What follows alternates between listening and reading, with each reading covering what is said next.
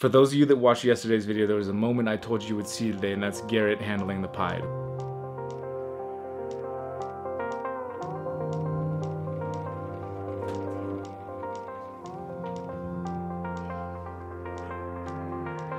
Carpetfest! Carpetfest! Carpetfest! Carpetfest! Carpetfest! Carpetfest! It's finally cool enough today where I could actually put this shirt on. I've been wearing a red tank top all day because it's been a little warm, but now it's cool. It's actually about 2 a.m. I'm in my snake room, true to usual Kusko form. Most people, not that there aren't a couple people still out there hanging out, most people have tucked it in for the night. But I feel like we actually need to start at the beginning. Aloha! If you watched yesterday's video, then you know today is Carpetfest here at the Kusko household. And we've got a bunch of guys sitting outside right now. We're just getting warmed up, got the tent set up, moving cars downstairs, and just getting ready in general for the festivities. Look at this. This guy just barely got here, and he's already desecrated my snake room. So Garrett had this crazy idea that I should new sponsorship idea. Tattoo his logo on my arm, which led to another discussion about auctioning off body parts to be tattooed on by people's logos at the Tinley US Arc auction. How much money would that raise? That would be so good if you were like, okay, shoulder here, this big, whatever it is, you know, tattoo your logo right here. The only thing I said the problem would be, you know, judging by like the Tinley NARBC crowd, somebody would win the auction and then invent a new logo that they wanted tattooed on you. So I said, there's got to be a stipulation. It's got to be existing logo. I'm not saying I'm doing this, by the way. Yeah. That's not happening. I'm just, this is we had this conversation a second ago, and he says, hold on, let me get my camera so we can have this conversation. I said, you realize if you record it for posterity, it's like a 75% more likelihood that this is actually going to happen. I mean, the Reach Out Reptiles logo is nice. That look good right there. Or somewhere else. It's circle. Yeah. It'd be perfect. I think so too. I think it would look good. I'm thinking right here, like between the shoulder blades. That's where I want it. Noah! Let's change the subject. What do you know? I know. Sticks. Sticks? Yeah. What about sticks? That they are many different types of sticks, because sticks come from trees, and there are many different types of trees. Sticks can be different sizes. There could be sticks still attached to a tree. What can you use sticks for? What can you make out of them? A tree house, a fence.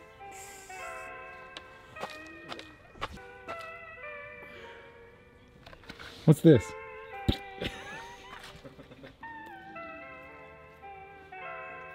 A weapon. Show me what you mean. Great. Show me how to use it as a weapon. I need a visual reference. Hey, Eli. What do you know? I know.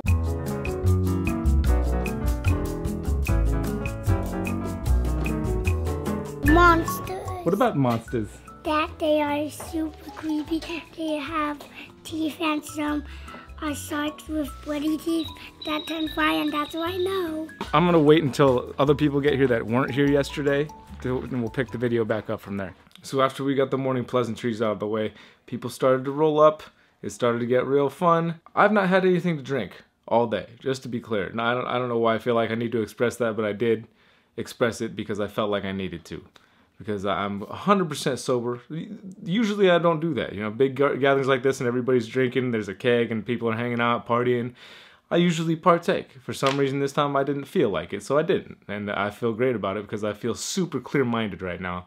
And I've got some things that I feel are very important that I need to say to you guys, especially concerning this day and in this video. So that was another part of the reason I think that I stayed clear-minded, because I wanted to be 100% clear and able to communicate what it is I really feel like I have to say today in a manner that comes straight from the heart, is not clouded by any kind of contaminants or anything else that's impure to myself.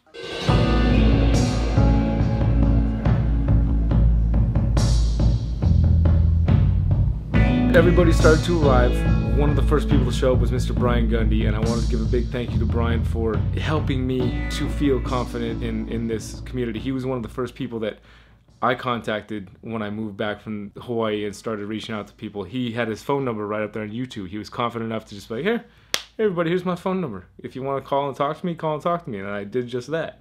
And it was from Brian that a lot of this began. He gave me the confidence, like, just put yourself out there a little bit, man. Go ahead, yeah, start a channel and reach out to people. It's cool. You can talk to people. People are out there. People are cool. And that gave me a lot of the confidence to do what I do today. So to have him show up to the event that we were so graciously asked to host at our house, which I had my own trepidations about. A bunch of people showing up to where my family lives, where's our safe haven, people I don't necessarily know, which ended up being a really great thing. Everybody was really awesome, everybody was really cool, very respectful, and I would be more than willing to host again next year. I also like to give a quick shout out to Brandon for planning all the food, making sure that all the catering happened and everything went smoothly. Basically all I had to do is make sure we had a place to do it, and he kind of arranged to make sure everybody knew where they needed to go. And Brandy he brought the party too, so Brandon, thank you. Mr. Bolter for, against all odds, making it down and bringing us that delicious food as well. Always good to see you.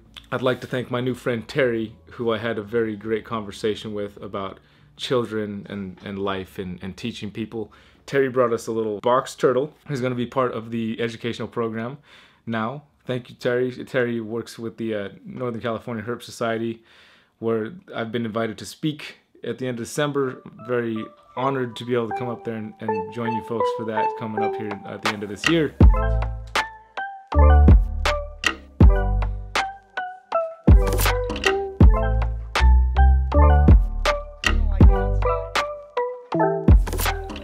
For those of you that watched yesterday's video, there was a moment I told you would see today, and that's Garrett handling the pie.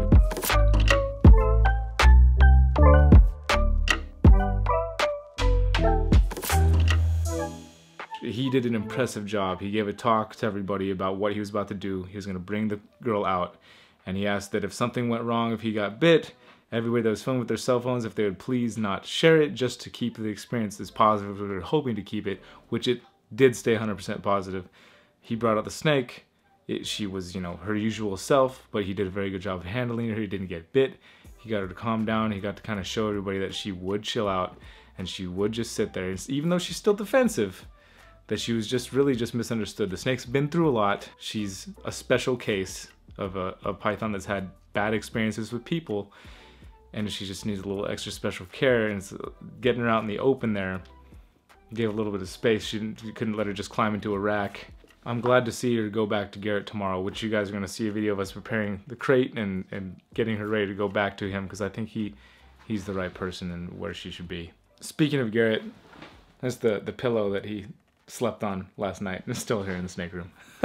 I'd like to thank everybody that came. I'd like to thank this carpet python, who essentially is the reason for the event taking place here, and all these snakes for bringing us all together and having great conversations that we had today. I saw so many people having great conversations, laughing and loving on each other, and that's what it's about. It's about getting together as people that care to share great experiences with each other. I'd really like to put a huge thanks to these animals for being as awesome as they are, is that they have the power to bring us folks together and continue to spread the things we're trying to spread, which is love and understanding. So when I first started filming, I was wondering to myself, how am I going to capture the awesomeness that is Carpetfest when I'm trying to hang out with everybody and have these conversations and have the camera rolling and try to capture all these wonderful moments and conversations that are happening between people and hanging out with the snakes and talking all this stuff. It seemed impossible. It seemed impossible. And I did film, but I actually took the microphone off my camera, knowing that I was just going to capture the moments visually and then talk about how I felt about it afterwards. Because I feel amazing. I feel this like renewed energy that I got from everybody.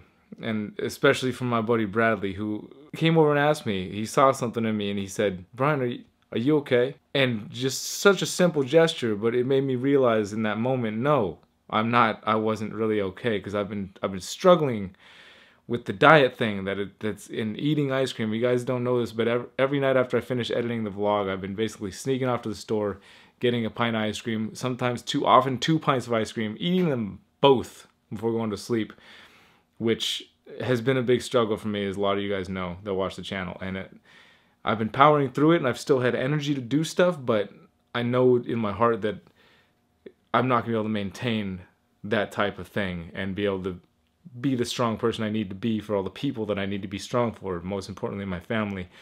And it was because of this event, and it was because of this channel, it's because of the animals, it's because of everything that's been spinning off of each other that I met Bradley, and he put this power in me with his just that simple question of asking me if I was okay and talking with me about it today. That helped remind me that I do have the power to control whatever I want to and create whatever I want to, and that I make my own decisions. And I say that to you guys all the time. You have the power to make the decisions you want to make, to be in the places you want to be.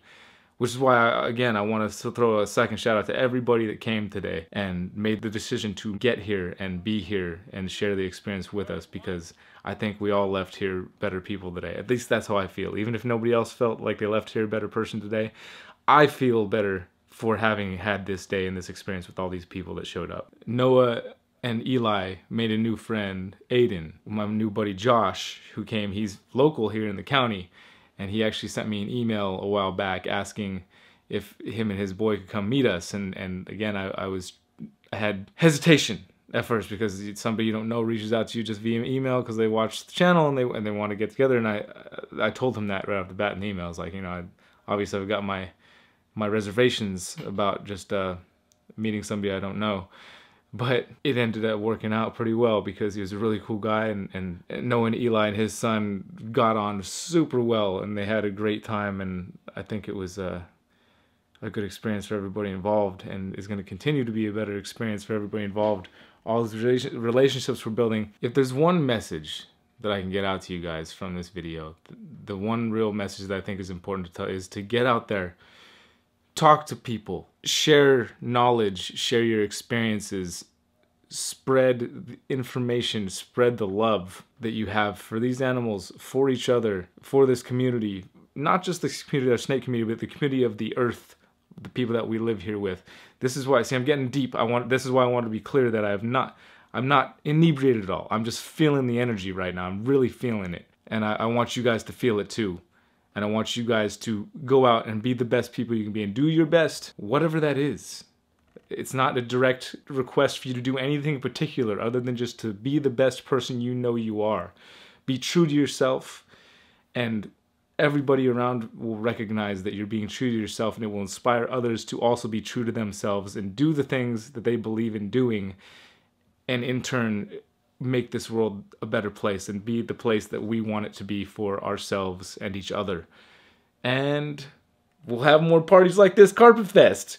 Many, many more. I mean, we're having another one real quick coming up in Pomona, and we're going to have more parties, more get-togethers, more people having good times.